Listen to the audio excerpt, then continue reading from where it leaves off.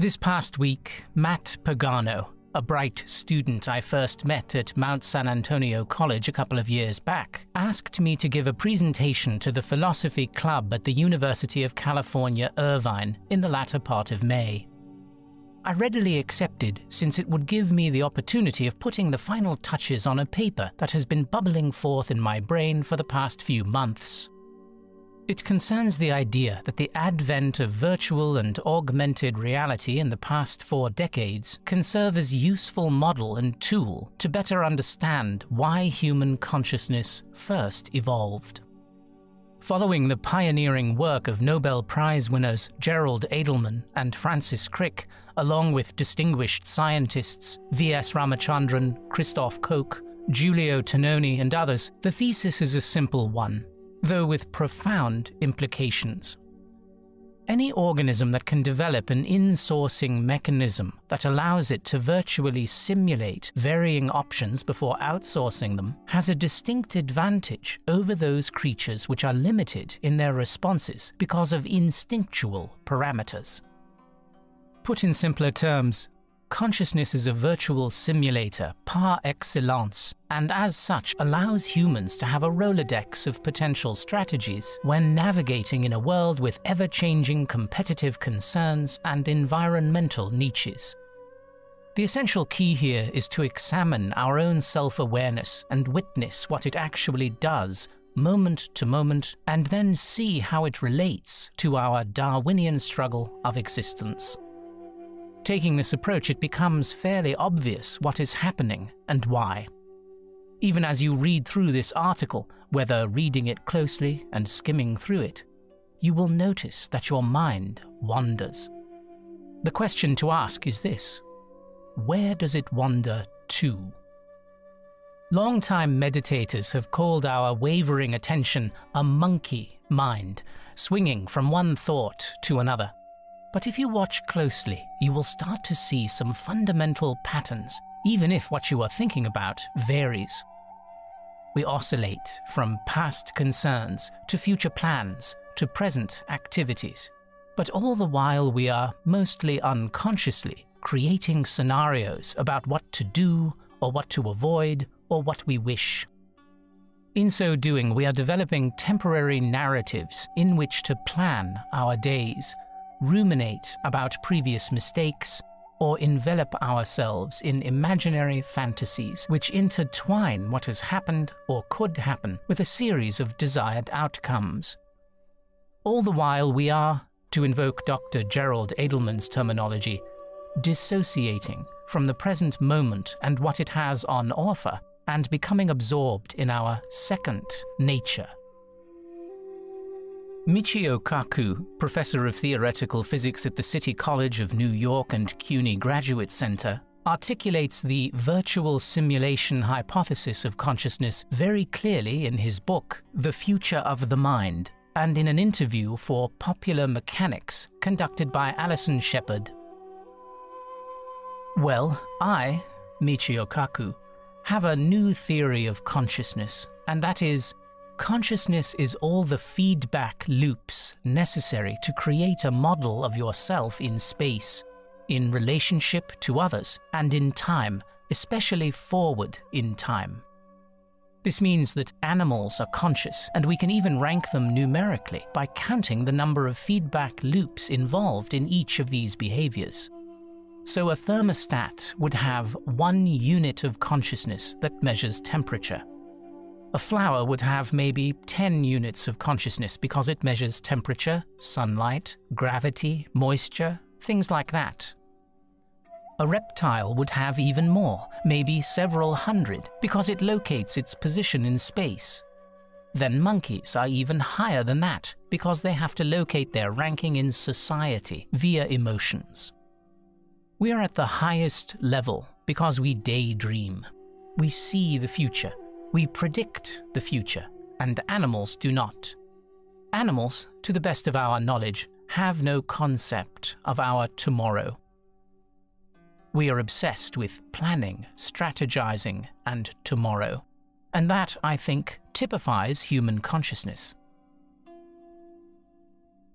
Kaku's theory contrary to his claim that it is a new one, dovetails in several ways with other theorists in the field who are in agreement that having the ability to simulate all sorts of endgame scenarios gives human beings an advantage over other creatures who lack such. I often give 3 examples in my philosophy courses to illustrate this. 1. Imagine we are on a 747 jet flying from Los Angeles to New York when we learn that all of the pilots have inexplicably passed out. The steward goes up and down the aisle to find anyone who has even the modicum of training to see if they can somehow take over and land the plane. There are several volunteers, but they have no experience flying.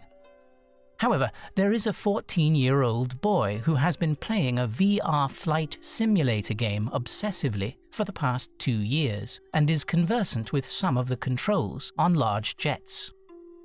Given this scary scenario, who would you choose? The kid who has flight simulator experience or an older adult? I suspect most of us would pick the 14-year-old, and for good reason. The second example I give is a bit cruder and is probably more relatable to our own life experiences. There are 2 different men, Tom and Bob, and each of them want to ask a woman out that they saw in the Whole Foods market. Tom is impulsive and instinctive and tends to never think before acting. Bob, on the other hand, is a planner and is a great visualizer. Before asking out the woman, he imagines different stylistic approaches and after weighing them out, chooses one that he believes is the best way to introduce himself.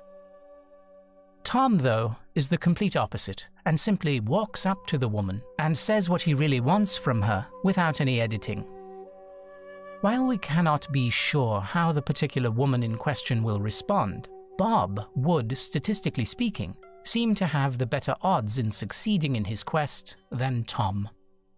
Interestingly, popular culture even has a term for Bob's potential successes. He has game, which in this context means he has a better array of simulations from which to draw. The third example is one that has been employed by a number of evolutionary psychologists and is perhaps the most illustrative.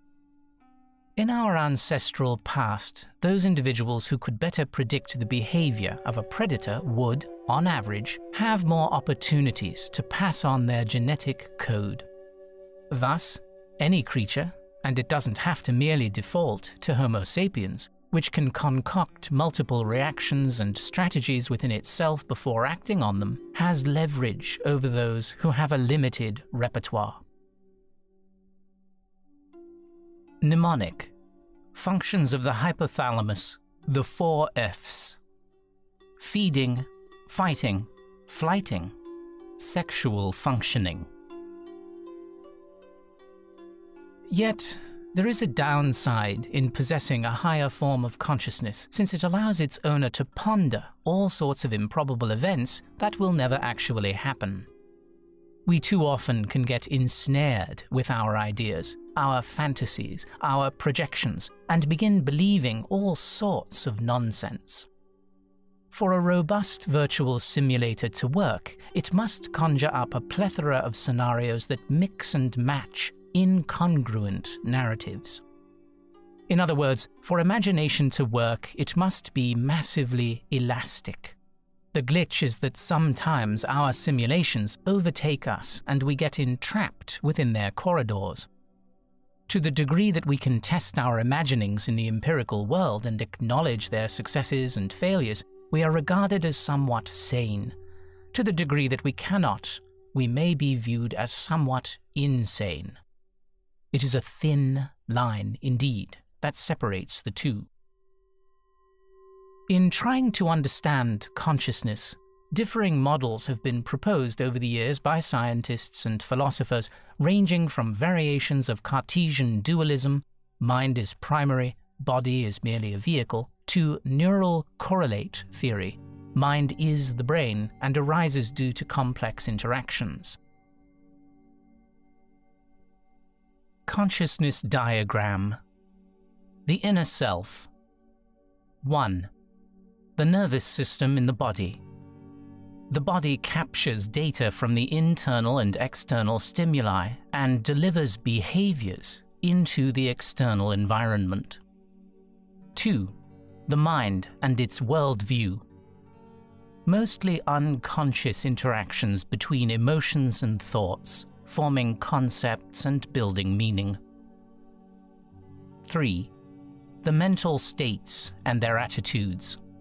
Specific temporal configurations of a worldview and its various possibilities of potential behavior. 4. The process of decision-making. Choosing of specific potential behavior out of a wide range of options. 5. The outer self. The expression of the chosen behavior. Expression of the worldview through an action performed by the body in the external environment. Even popular science shows, such as David Eagleman's The Brain on PBS, provides a radical summation of how reality is virtually constructed. Dr. Eagleman takes viewers on an extraordinary journey that explores how the brain, locked in silence and darkness without direct access to the world, conjures up the rich and beautiful world we all take for granted. What is reality? Begins with the astonishing fact that this technicolor, multi-sensory experience we are having is a convincing illusion, conjured up for us by our brains. In the outside world, there is no color, no sound, no smell. These are all constructions of the brain. Instead, there is electromagnetic radiation, air compression waves, and aromatic molecules, all of which are interpreted by the brain as color, sound, and smell.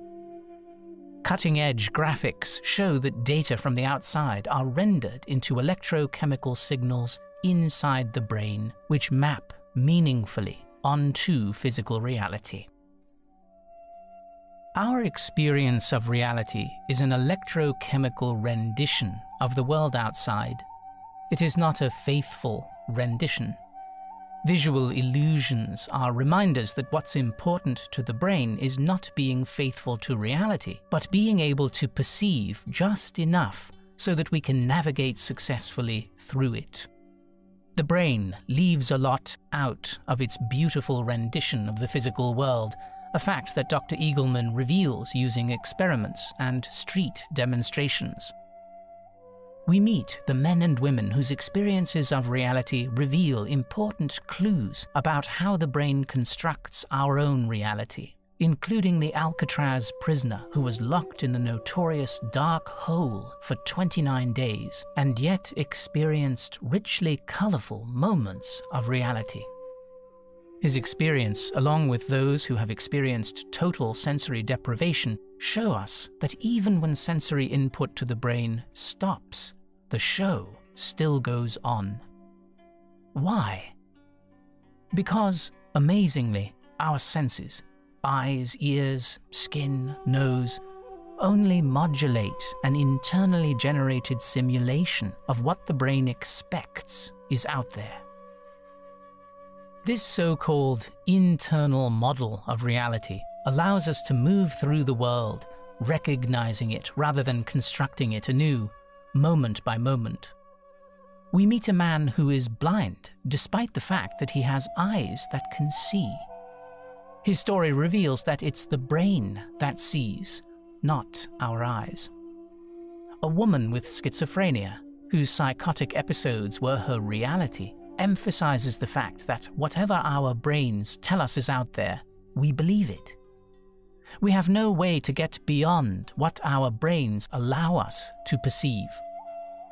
Like the rest of the animal kingdom, we inhabit a minuscule slice of reality, and yet we believe it to be the whole picture. Eagleman also explores time and takes a look at how and why the brain alters its perception of time, depending on the situation we find ourselves in. Time, it turns out, is not an absolute to the brain. Each one of our brains is different, and so is the reality it produces. What is reality? It's whatever your brain tells you it is. Perhaps what is most intriguing is what virtual reality holds for us in the future, particularly when VR and AI are intertwined. The disruptive nature of both will undoubtedly completely transform how we live. We have already witnessed the worldwide acceptance of smartphones, which, lest we forget, are powerful computers connected to the cloud, and how they can moment to moment augment our navigating intelligence in ways unimaginable decades prior. The physics of the astral plane. It is rich with irony that our consciousness, which evolved as a virtual simulator, would, over time, and with the advent of sophisticated technology, develop virtual reality headsets that enable us to live in ultra-realistic worlds that before were merely figments of our imagination.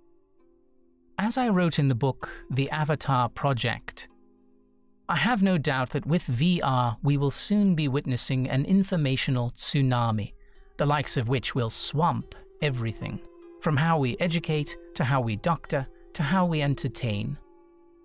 If consciousness evolved as a virtual simulator to help us better in-source varying survival strategies before outsourcing them, we can readily see that humans have now progressed to the point where we can actualize our imaginings in a real world. Simply put, our technology has finally caught up with our dreams so that we can consciously inhabit what we could only before imagine. Aldous Huxley was correct when he predicted that we would enter a brave new world, but it is a different kind of soma we will daily ingest than the one he anticipated. The drug of the future is virtual, and it is information without boundaries.